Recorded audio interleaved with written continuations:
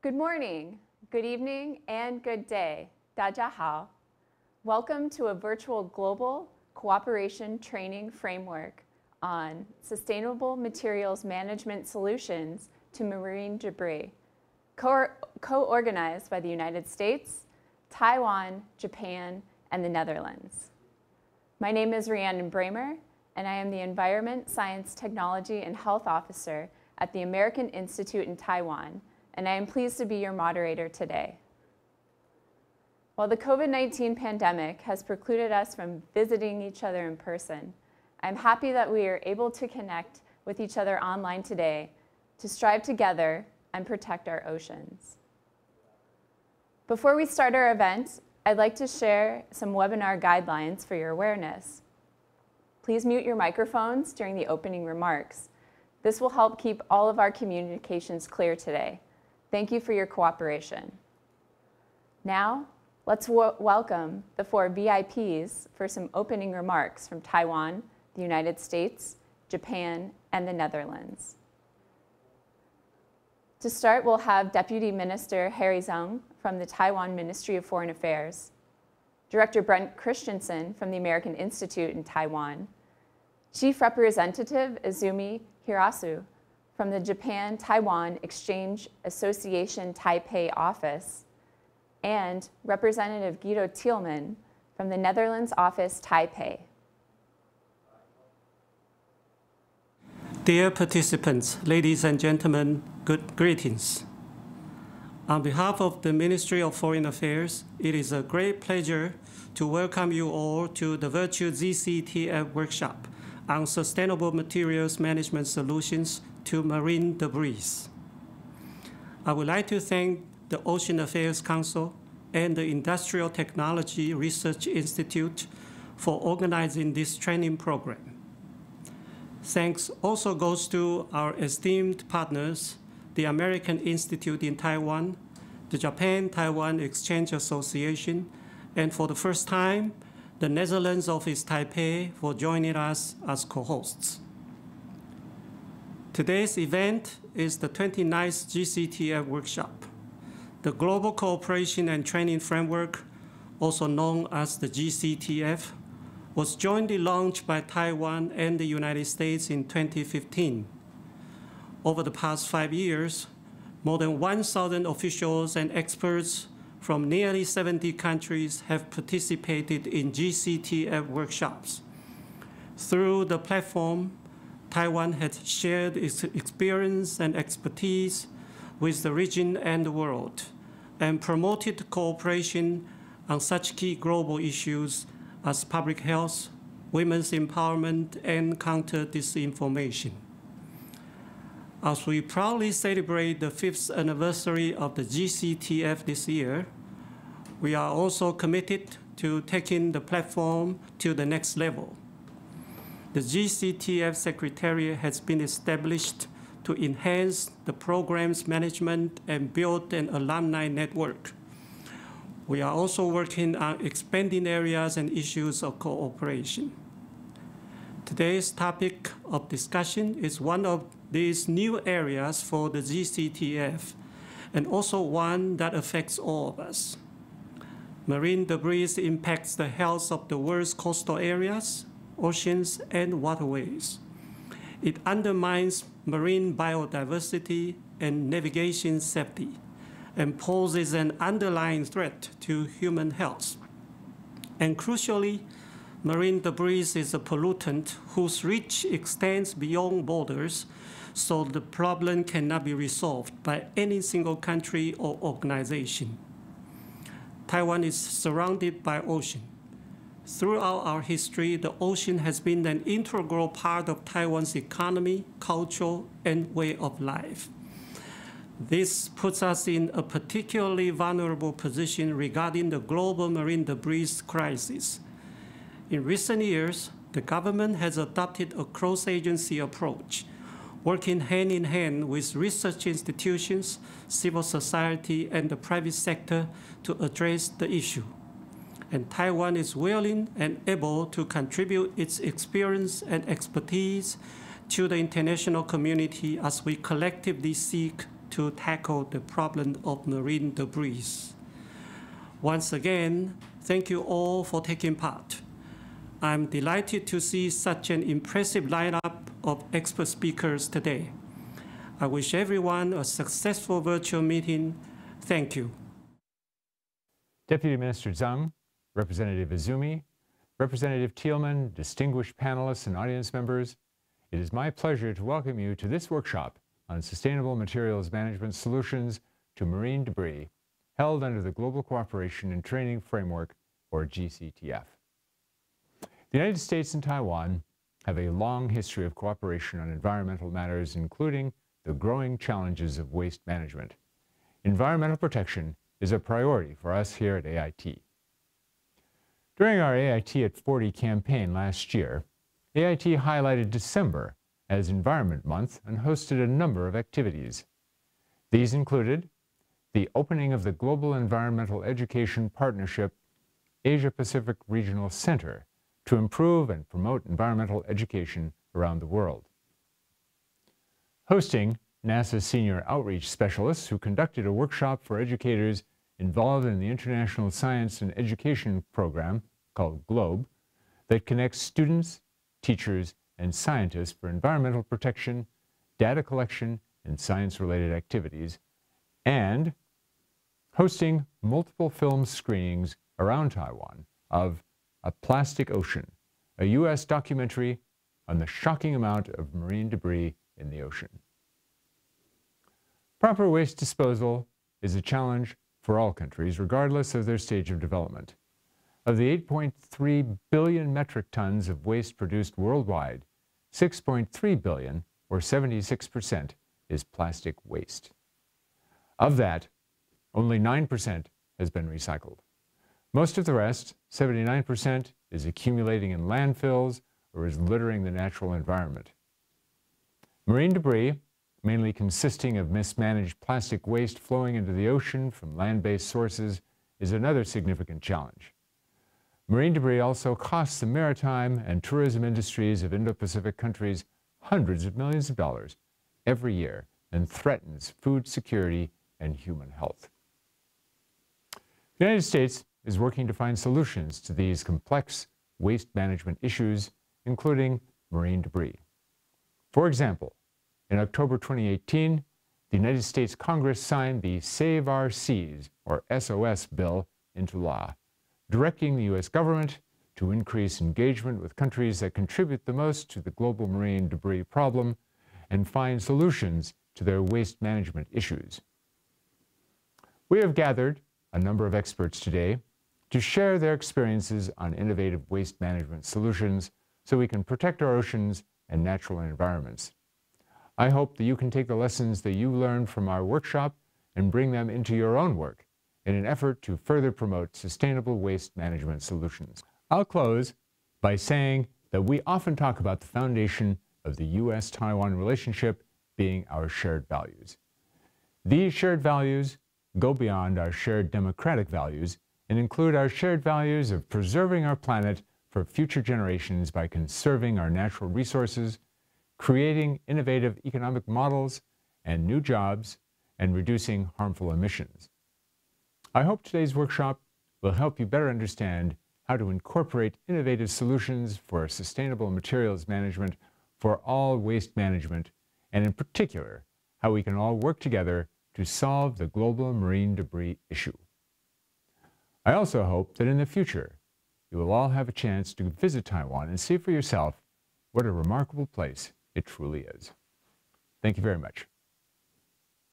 Distinguished guests, on behalf of the Japan-Taiwan Exchange Association, I am delighted to co-host this virtual GCTF workshop on sustainable materials management solutions to maritime debris with the Ministry of Foreign Affairs of Taiwan, the Ocean Affairs Council, the Industrial Technology Research Institute, the American Institute in Taiwan, and the Netherlands office Taipei. The oceans are common property. In order to continue to protect our beautiful ocean, it is essential that not just some countries and regions, but the whole world to come together to work on it. Japan is committed to achieving the SDGs, and is promoting related efforts at home and abroad, including sustainable resource management. In particular, we proposed the Osaka Blue Ocean Vision, which aims to reduce additional pollution by marine plastic litter to zero by 2050. At the G20 Osaka Summit hosted last year, we were able to share awareness of problem solving at the G20, which consists of the world's major countries, including emerging and developing countries. Japan is now working on the realization of the vision. In Japan, we have been promoting the Plastic Smart campaign, and we solicit a wide range of views not only from the government but also from private sectors such as companies and institutions. And by mobilizing diverse creativity and technical capabilities, we are advancing the all-Japan effort. We also have been actively working with the international community. With the help of bilateral OD and international organizations, we will support the effort of developing countries such as ASEAN from the aspects of capacity building and infrastructure development on waste management, and we will keep working on the realization of this vision as a worldwide wave. This is the first time the Netherlands joins Japan, the United States, and Taiwan in co-hosting a GCTF event, and is extremely significant to be able to discuss sustainable materials management solutions to marine debris. We will continue to utilize the framework of the GCTF and strive to actively contribute to various international issues. Last but not least, I would like to appreciate the efforts of all those who have facilitated the organization of today's virtual GCTF workshop. Thank you very much. Deputy Minister Zheng, Director Christensen, Chief Representative Izumi, distinguished guests, ladies and gentlemen, good morning and good evening. It is my great pleasure to join the Global Cooperation and Training Framework for the first time. Marine debris is one of the largest emerging environmental challenges, and it needs to be tackled at global level. It requires stakeholders from industrial, political, scientific, governmental, non-governmental and social spheres to act together to preserve our oceans. That is why we are here to share our best practices, to learn from each other, and to work together for solutions to marine debris. A non-profit organization from the Netherlands, the Ocean Cleanup, is developing technologies that aim to remove 90% of plastics from the oceans and to intercept plastics in rivers before it can reach the ocean. Later today you will see a video about how the interceptor works in rivers in Indonesia, Malaysia and the Dominican Republic.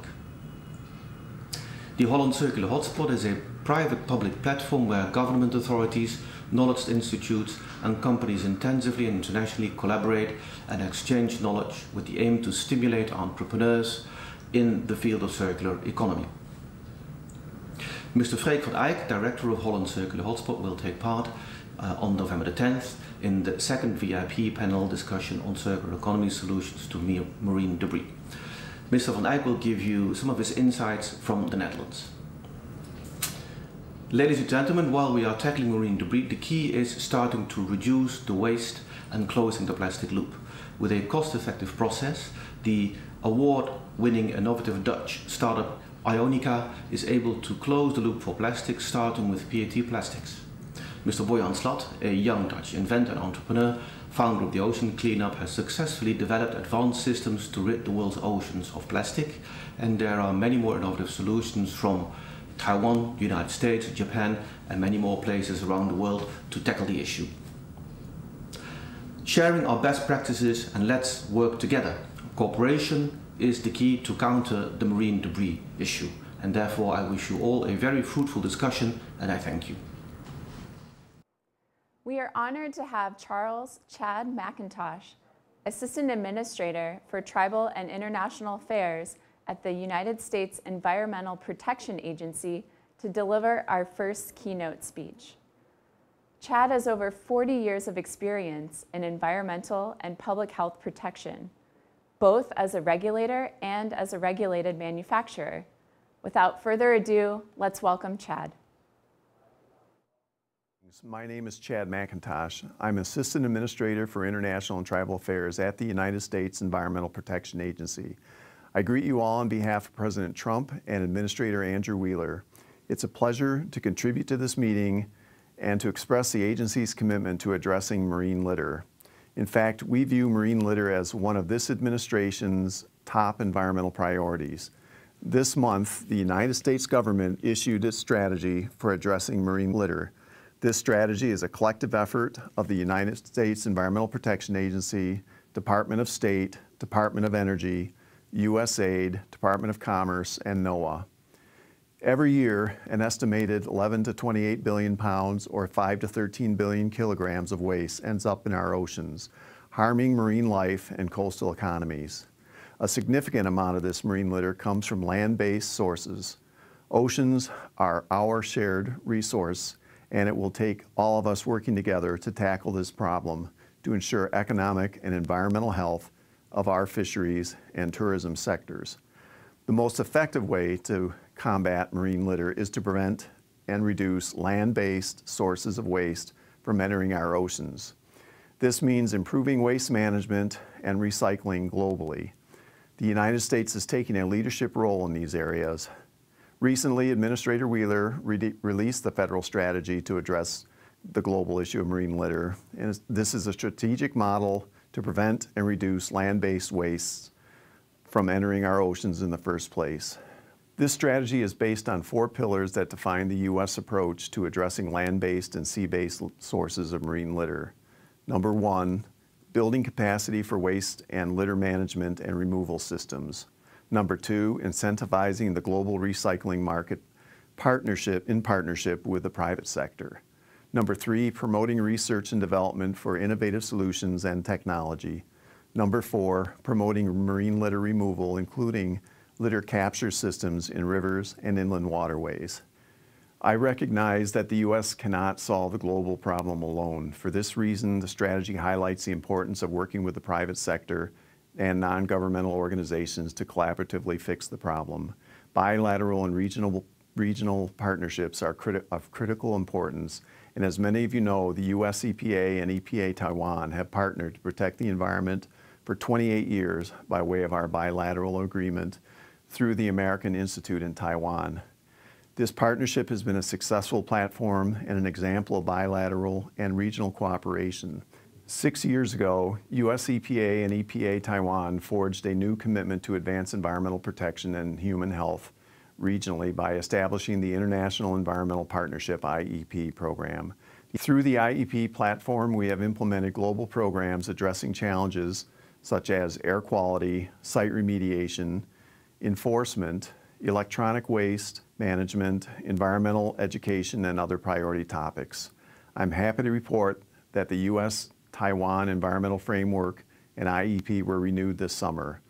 The new arrangement extends the IEP to new partners such as the Ministry of Education, the Ministry of Health and Welfare, Ministry of Economic Affairs, and Ocean Conservation, and the Ocean Conservation Administration, in addition to the EPA Taiwan. As Administrator Wheeler stated during a phone call with Taiwan's Foreign Minister earlier this year, U.S. EPA commends Taiwan for your all-of-government approach to collaborating with U.S. EPA. EPA Taiwan should be proud of its progress and the global example it has set as an organization.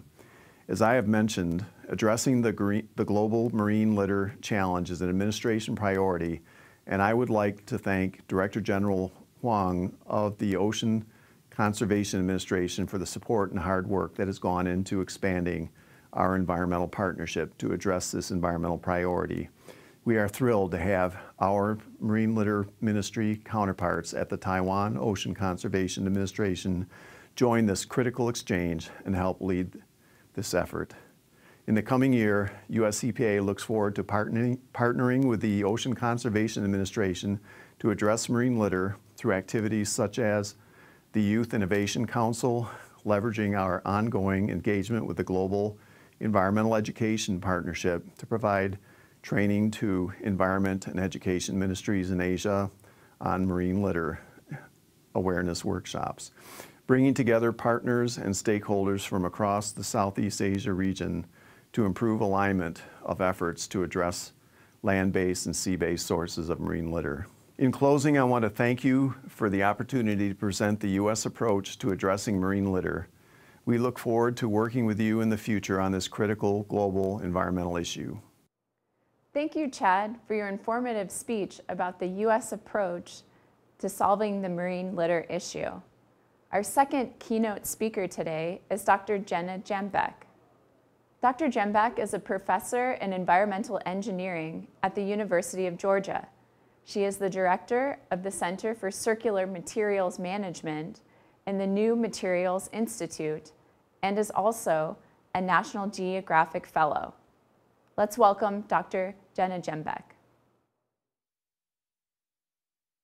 Thanks so much. It's such an honor to be with you. And hello out there to many people I know from many different countries around the world. And thank you again to the GCTF for hosting me. I don't have much time, but I'm going to talk a little bit of science to start.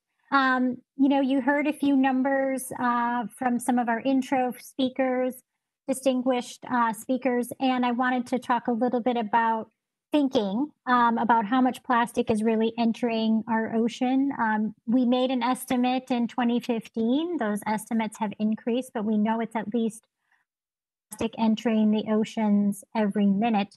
This graphic illustrates concentrations that we see on land and also shows, as we know, we've heard about a few river interceptor projects here and why it's important to look at those as conduits of where plastic is transferred to the ocean. The pink circles here are the concentration of plastic we find floating in the ocean.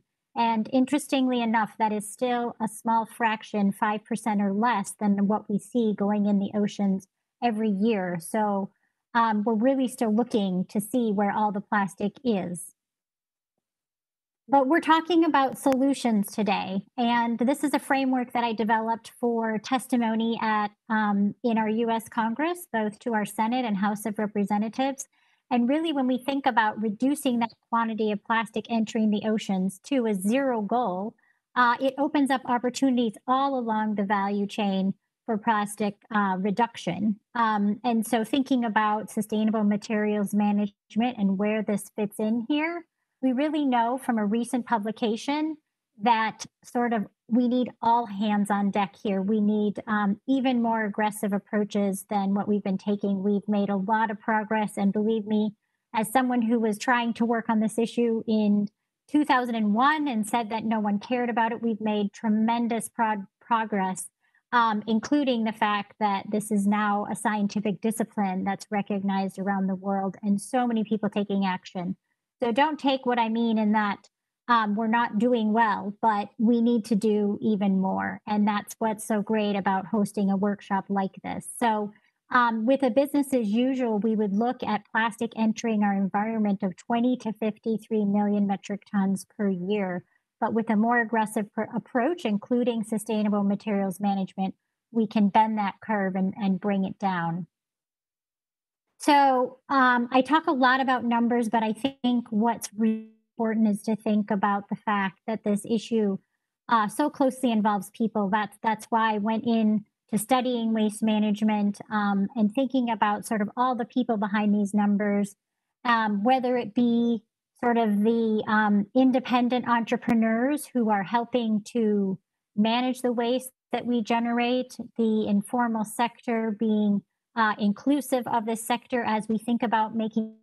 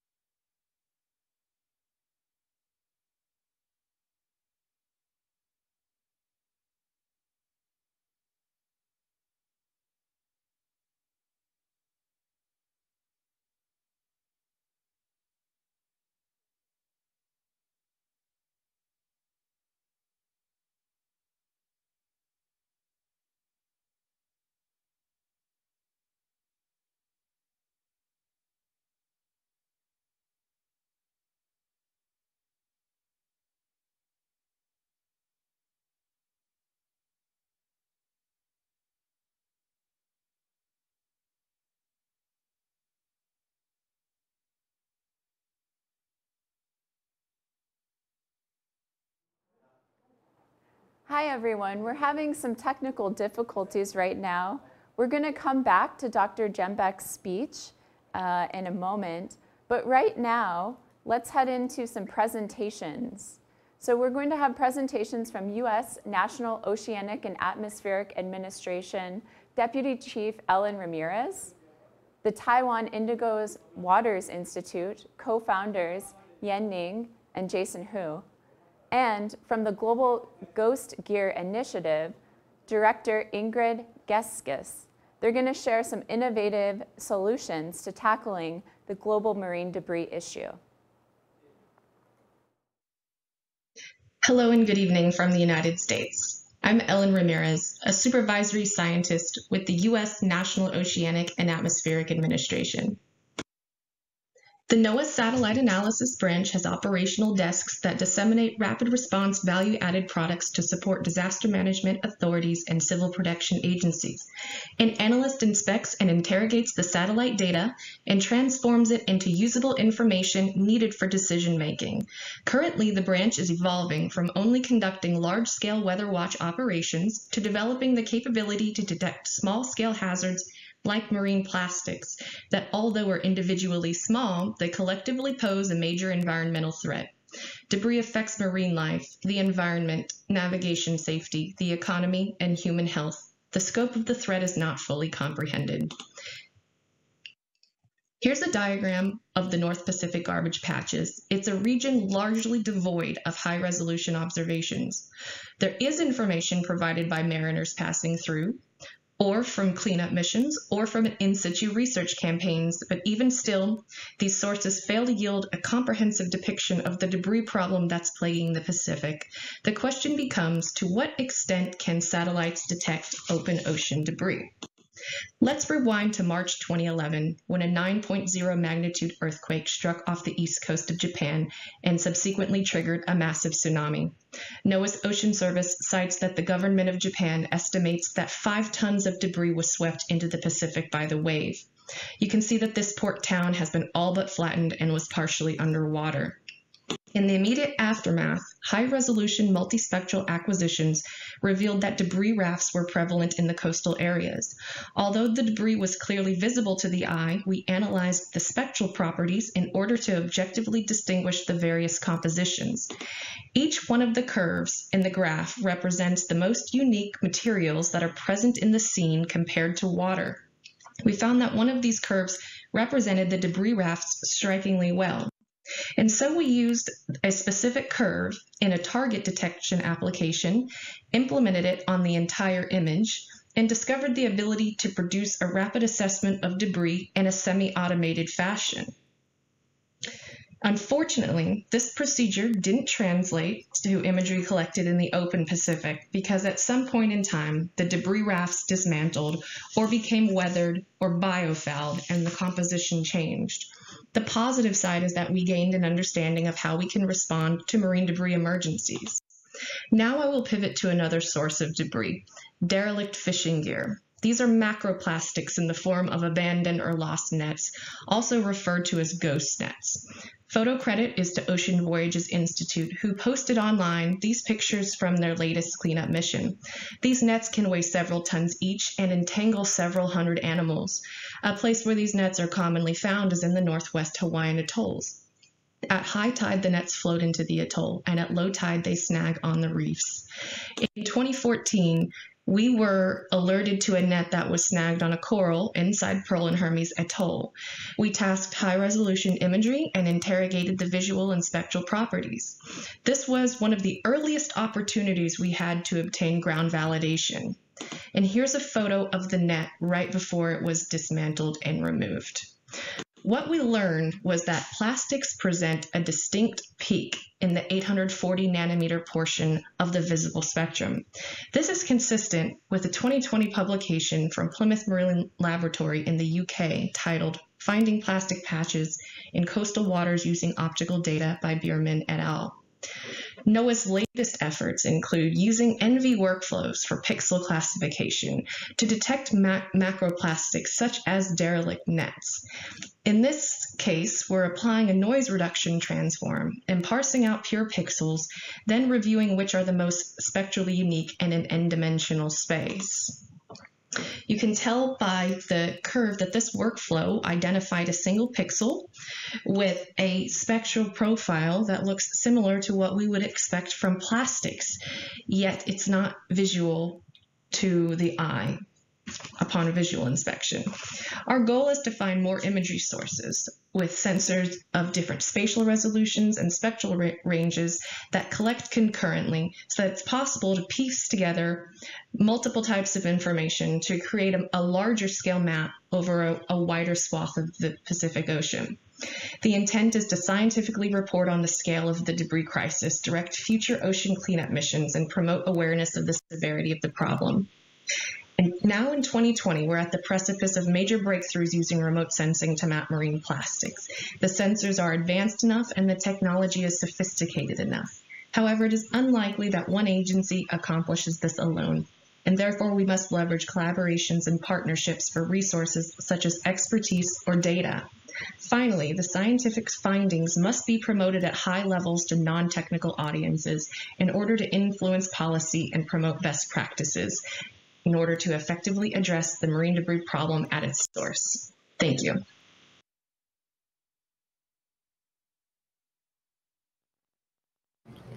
Hello, everyone. This is Ning. We are from Indigo Waters Institute. Indigo Waters Institute is a consultant company. We are specialized in the environmental survey of the coastal, seafloor, and riverine debris, and we also offer policy suggestions for the government. Today, we would like to share the rapid assessment survey and its result. Marine debris has become one of the most serious environmental issues to many countries, especially island states which face endless debris transported by ocean currents. Taiwan, located at the western edge of the subtropical North Pacific Ocean, where the crucial current and China littoral current travel by, also suffers from the impact of marine debris. Since this region is the top polluted area of marine debris, and the marine debris is highly accumulated along the coastline, the existing monitoring method doesn't fit our situation. In other words, we need a different monitoring strategy to tackle the problem. Rapid assessment is a method that visually estimates the volume of marine debris on the coastline in a very short time with a limited budget and human labor. With it, we can quickly answer 3 questions about coastal pollution. First, how much is the total amount of coastal debris? Second, where are the hotspots? And third, what are they? What are the main types of debris? In 2018, 2 Taiwanese environmental NGOs, Society of Wilderness and Greenpeace, initiated the first large-scale marine debris survey, rapid assessment of the entire coastline along Taiwan's main island. This year, the Taiwan EPA continues to do another round of rapid assessment. With total 168 sampling stations, we repeat the survey 4 times. Here, you can learn how we do it from the animation. Rapid assessment is when we look for debris and estimate its total quantity. Taiwan's coastline is roughly 1,200 kilometers long. We've set up 1 monitoring site for every 10 kilometers. That's 121 sites around Taiwan. At each site, we mark a 100-meter line to sample. Here, we assess the amount of debris, its material type, the topography of the site, and whether it's accessible by a garbage truck. Then we use the volume of 1 garbage bag as a reference to estimate the amount of debris here. Then we do this many times along the entire coast. After our survey, we have 3 main findings. Firstly, we found there we found that there are 21.6 million liters of Taiwan's coastline, and about 60% of coastal debris accumulated in just 10% of the coastline. Therefore, if we concentrate our resource in this 10% length, we can remove about half of the debris on our coastline. Secondly, we found that 70% of the debris is fishing behavior related, including fishing nets, ropes, styrofoam, and buoys. Thirdly, we found that the north-facing coastline accumulates much more debris than others. We assume the northeastern monsoon winds plays an important role. This data helps the government to allocate resources to remove the debris more effectively and to initiate source control policy. In 2020, after we identified the hotspots, the local authority quickly cleaned it up. At the most polluted area, the debris volume has declined 70%. The rapid assessment technique we just talked about can be duplicated and implemented in other countries, especially those who are also suffering from serious plastic pollution. We are happy to share our experience and willing to help. Taiwan can help. If you are interested in getting further information, please don't hesitate to contact us. Thank you for your listening.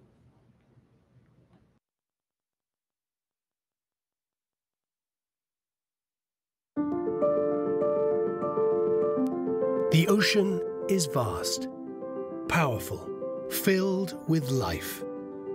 Sadly, it's also filled with plastic.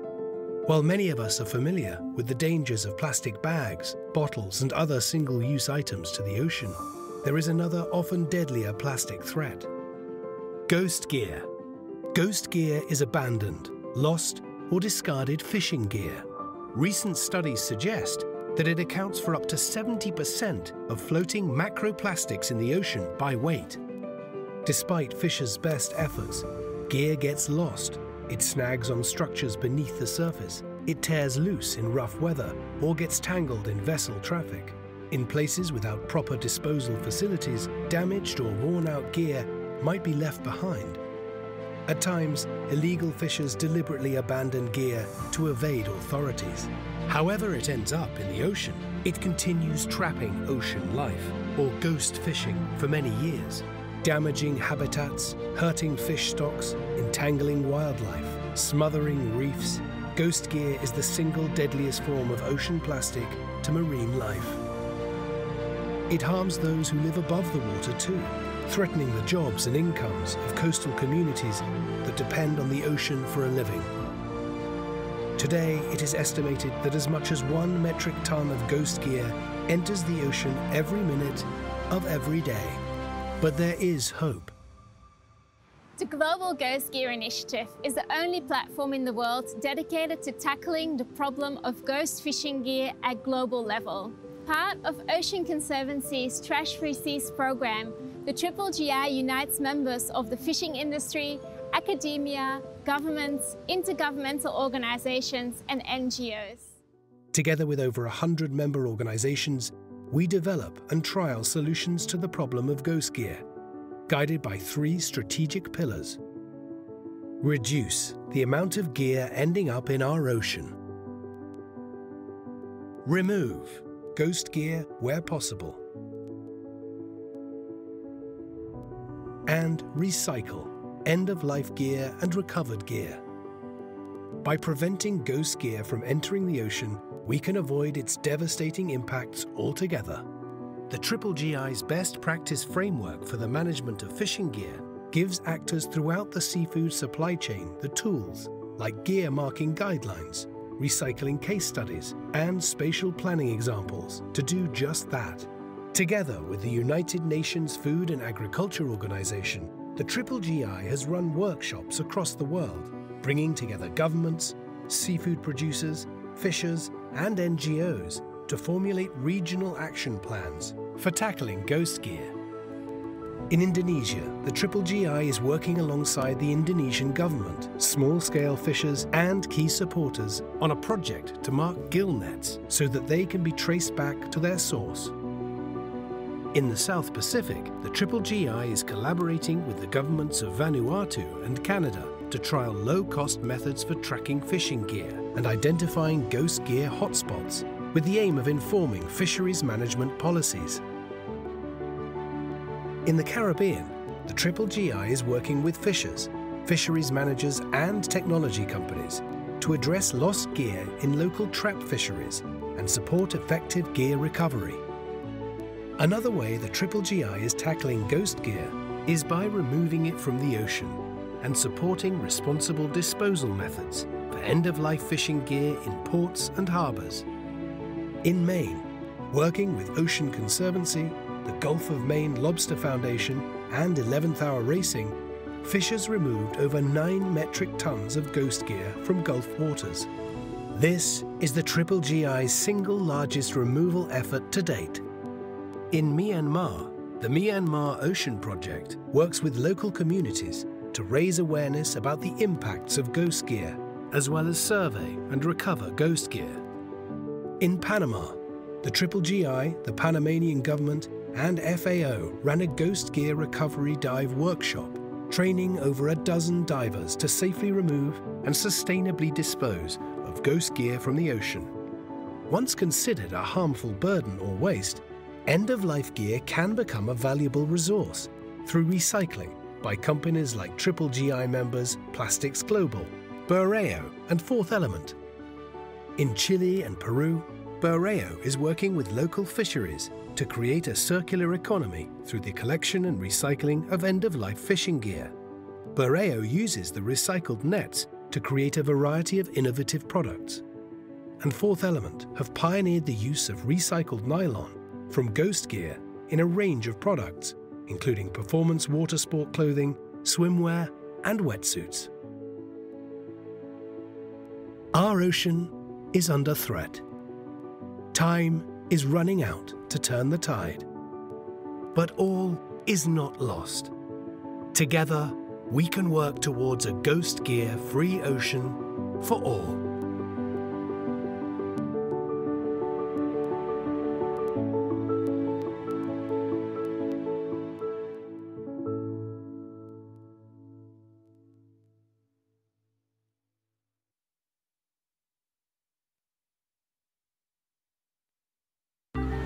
The Ocean Cleanup develops technology to rid the world's oceans of plastic.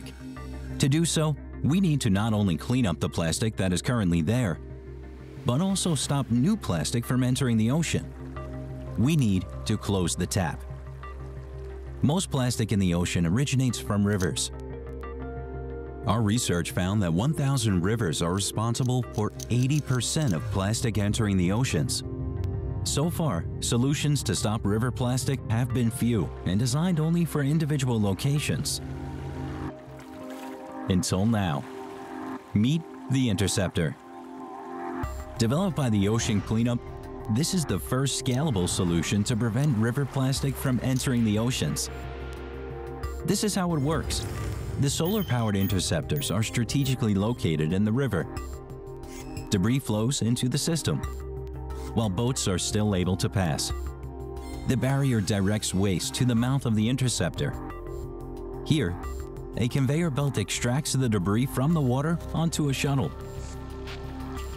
Because the system functions autonomously, the shuttle knows when to equally distribute the waste into one of 6 dumpsters located on a separate barge.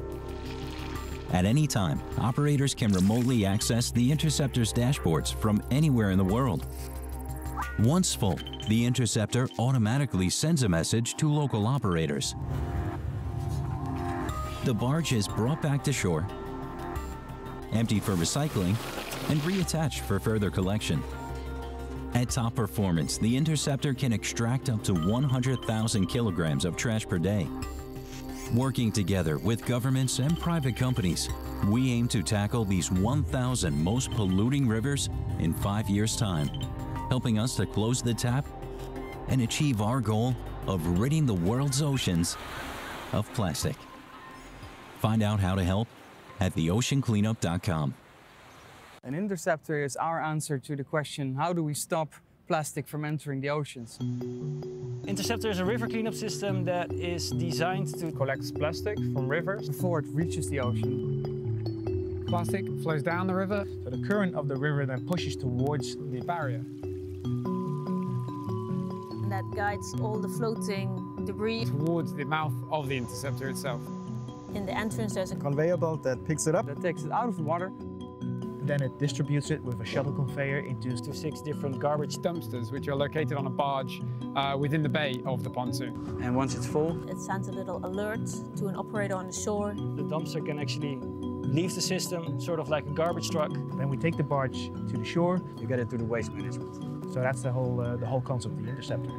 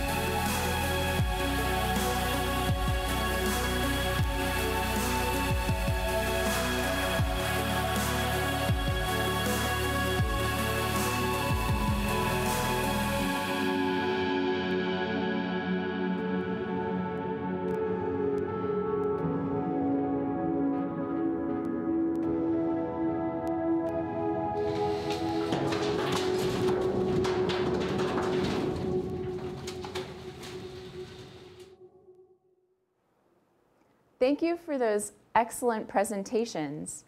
And now, because of earlier technical difficulties, we're going to hear again from Dr. Jenna Jembeck, the Distinguished Professor in Environmental Engineering from the University of Georgia. Let's get Dr. Jembeck on the phone. Hi, everyone.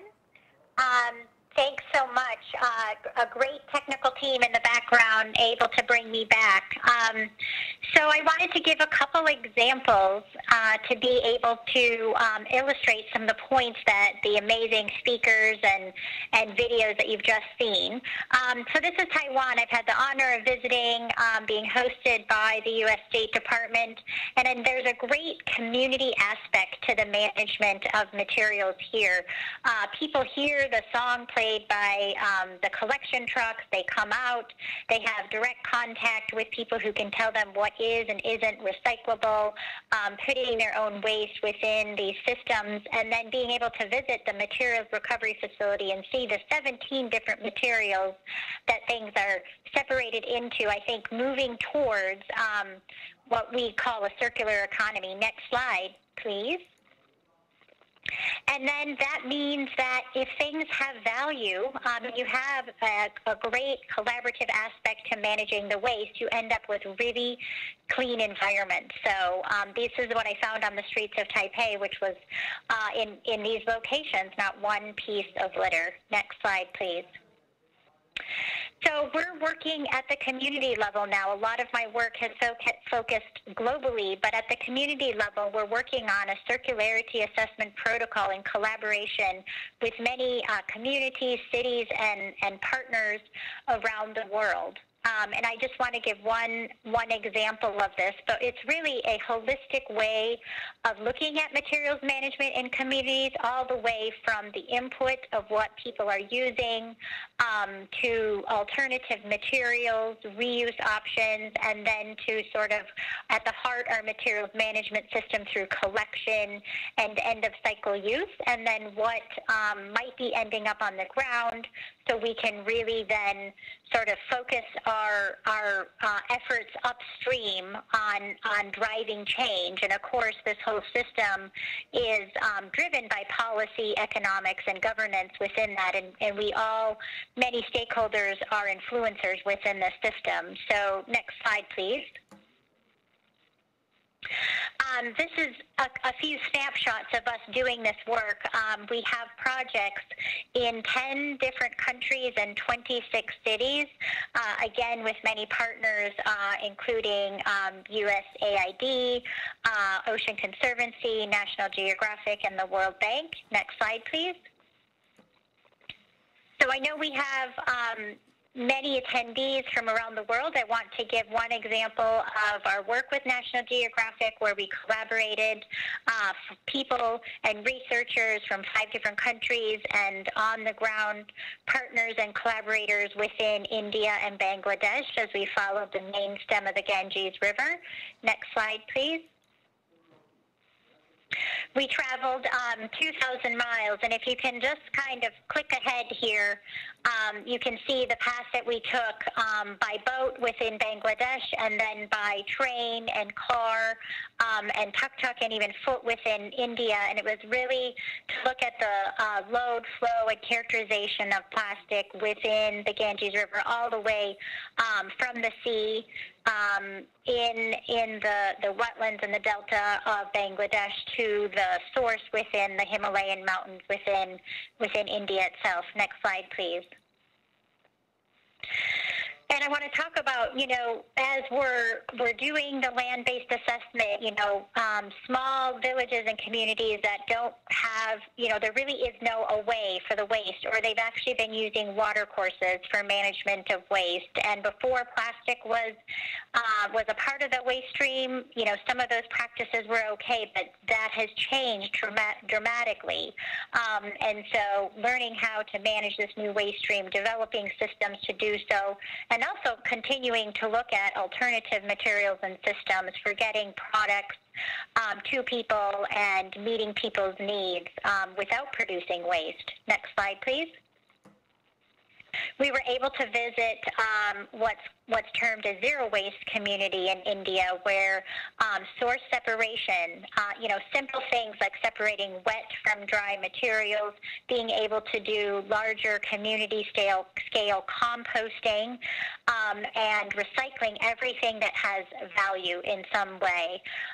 Here you can see actually they're able to, for about 500,000 people, because waste generation rates are low, store multi-film and layered materials up to 3 to 6 months before they're able to dispose of those.